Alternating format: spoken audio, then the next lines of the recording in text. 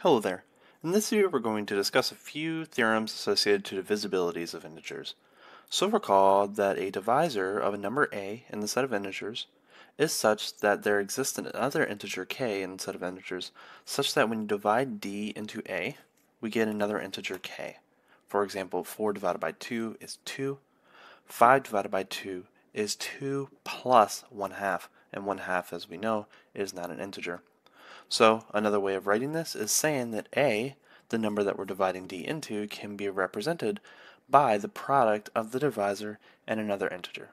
So we're going to look at a few theorems that are associated with this that are going to be a little bit more important later.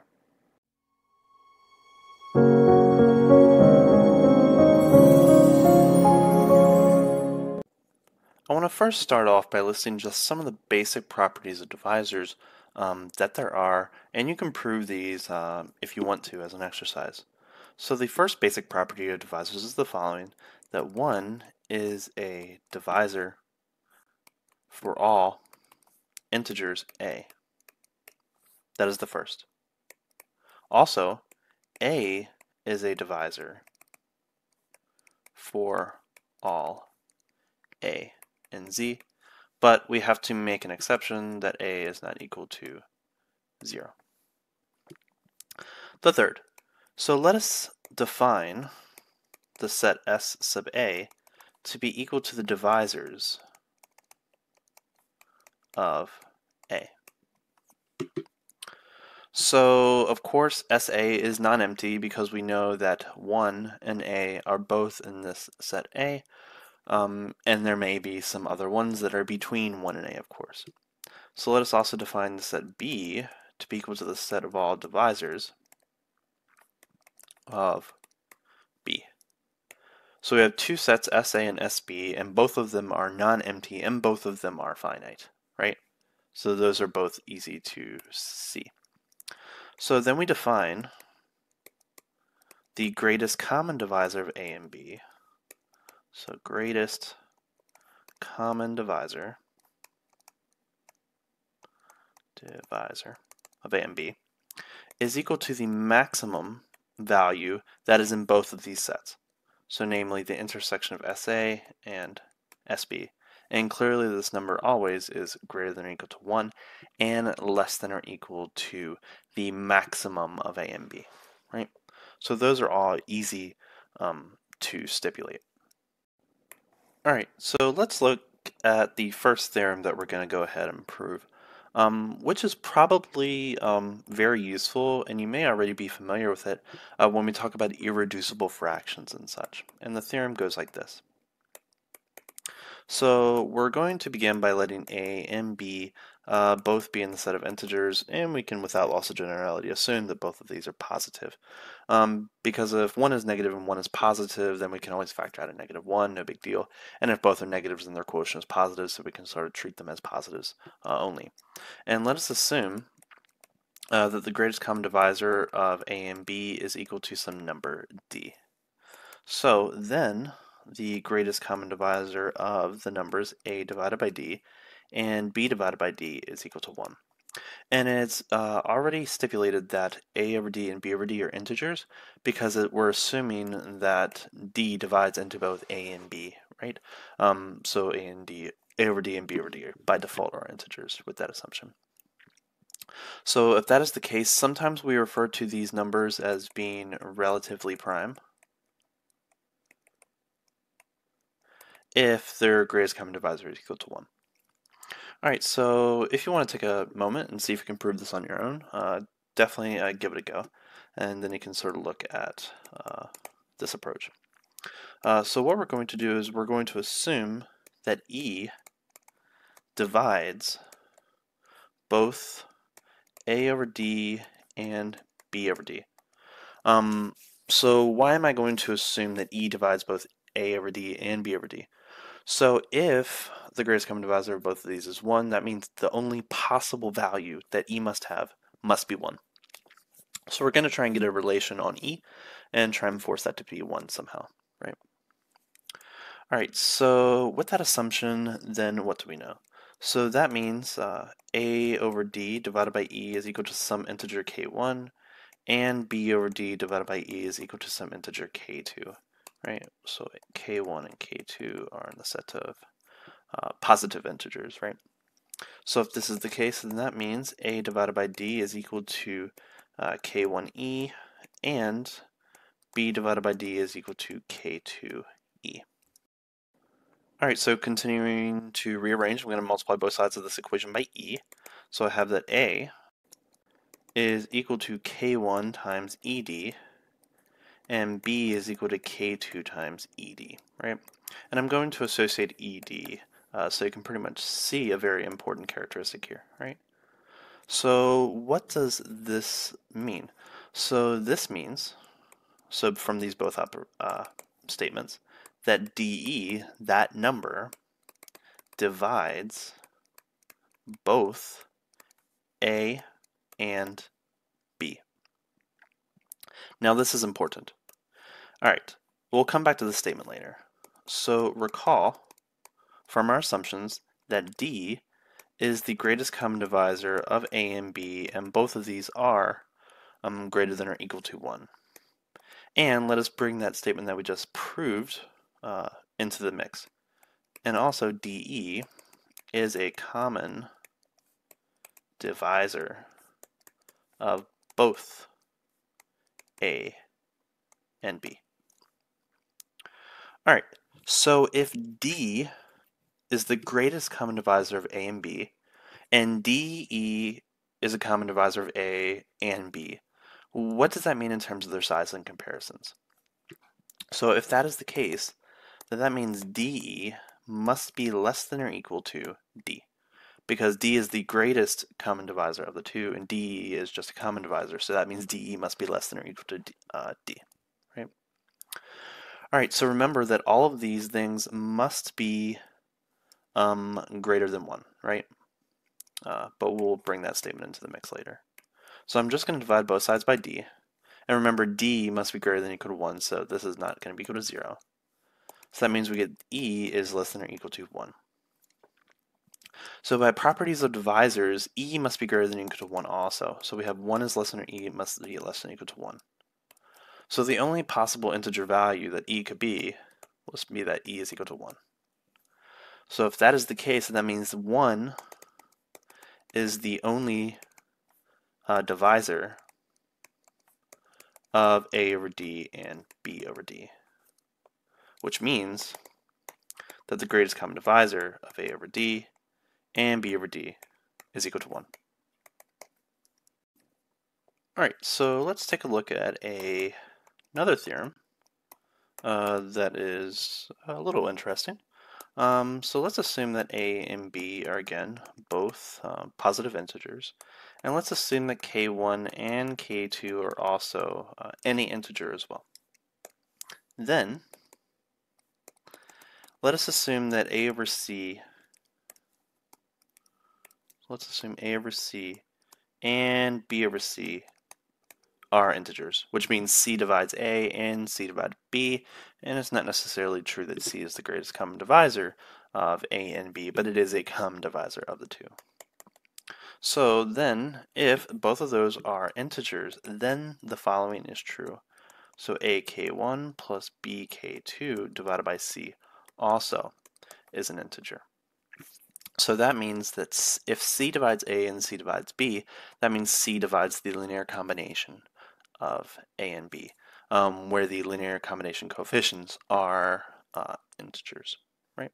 So that's interesting. All right, so if you want to give this a go, definitely give it a try. So we're going to assume what's given in the proposition. We're going to assume that A over C and B over C are integers. If this is the case, that means there exist numbers L1 and L2 in the set of integers such that A is going to be equal to L1C and B is going to be equal to L2C, right? So if I add these two together, then I'm going to get that A plus B is going to be equal to L1C plus L2C, which is the same thing as C times L1 plus L2, right? So clearly if A divides B, so here's a little corollary that we get, that if C divides A and C divides B, then C divides A plus B, right? So that would be the proof of that statement, right? So now we're going to just spice this up just a tad bit to prove the theorem at hand.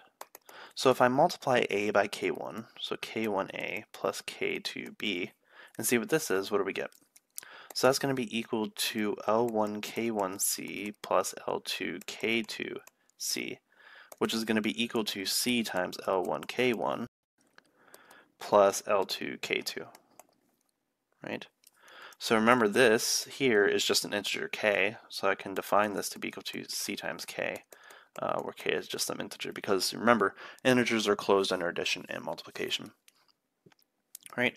So that means this thing, so we have k1a plus k2b divided by c is equal to k, which is in the set of integers, which means c divides this linear combination of a and b, which is what we sought out to prove. Alright, so the next theorem, so theorem 3. Now this one may seem a little strange at first. So again, we're going to let a and b, and we're also going to let k be equal to an integer. And we're going to be focusing on the greatest common divisor. So the greatest common divisor of a plus kb and b is just going to be equal to the greatest common divisor of a and b. And this theorem is going to be extremely useful for another proof that we're going to do soon. Right? Now before I go ahead and do this proof, I just want to sort of give a couple examples on how this actually can be used in practice. So let's just replace a couple numbers just to sort of get an idea of how it works. So the greatest common divisor, let's do 7 plus 3 times 5 and 5. So by this theorem, this says this is going to be equal to the greatest common divisor of 7 and 5. So this term here, so the greatest common divisor, so that's going to be 15 plus 7, so that's going to be 22. So the greatest common divisor of 22 and 5 is going to be equal to the greatest common divisor of 7 and 5. So maybe, okay, this 22 may be a sufficiently large number to you. So using this theorem, you can maybe bring it down to some smaller numbers that is maybe a little bit easier to work with. And I can do an easy example for that. Suppose I have the greatest common divisor of, say, 53 and 47. So what I'm going to do is I'm going to divide 47 into 53 and sort of break that down. So that's going to be the greatest common divisor of 6 plus 1 multiplied by 47. And we're going to be looking at the greatest common divisor of that with 47. So by this theorem, this is just going to be equal to the greatest common divisor of 6 and 47. So we know the divisors of 6 are 1, 2, 3, and 6. And 47, well, 47 we know breaks down into 1. It's not even, so it's not divisible by 2. 7 plus 4 is 11, so it's not divisible by 3. And since it's not divisible by 2 or 3, it's not divisible by 6. And trivially, it's divisible by 47. So clearly we see that the divisors of 6 and 7 are only 1. So the greatest common divisor is going to be equal to 1. Now you can do that for 53 and 47, of course, but of course you need the divisors of 53 and 47, and sometimes that's not so easy. Alright, so let's give this proof a go. Alright, so we're going to begin by letting a, b, and k both be in the set of integers. Let's assume c is a common divisor of a and b. So if c is a common divisor of a and b, that means this also includes the greatest common divisor in that discussion as well. But it could be, in this case, 1, it could be 2 maybe, but c is just going to be a common divisor, so that's of course going to be including the greatest common divisor. Alright, so if that is the case, and c is a divisor of a and b, and it's common between both a and b, that means a divided by c and b divided by c both are in the set of integers. Right? So that means there exists k1 and k2 in the set of integers such that a is equal to k1c and b is equal to k2c, right? So that's what the assumption is. Now you actually don't need these k1 and k2s, but that's at least what we're saying here. Alright, so let's recall just a small thing. So if c divided A and B, then C divides their integer linear combination, right? So it divides their linear combinations, so that means C divides into L1A plus L2B. So this is integer provided that L1 and L2 are in the set of integers, right? So if that is the case, what I'm going to do is I'm going to choose L1 to be equal to 1, and I'm going to choose L2 to be equal to K, where K is the assumed integer at the very beginning. So this means that C divides into A plus KB, right? Now this is part of what we want, right? So C divides A plus KB, and the assumption already says that B divides C in the set of integers as well, right? So C divides into B, so B over C is the set of integers, right? So since C is an arbitrary divisor, C also includes the greatest divisor of the two. So that means the greatest common divisor of A plus KB and B is the same as the greatest common divisor of A and B, right? Because remember, C was a common divisor of A and B from assumption. Here, C is a arbitrary common divisor of A plus KB and B. So we can choose that arbitrary divisor to be the greatest common divisor of the two. And that gives us the conclusion that we want, right? So these are just some very important properties, especially this last one, associated to the divisibility of integers. And we're going to revisit these theorems a little bit later. So hope you enjoyed.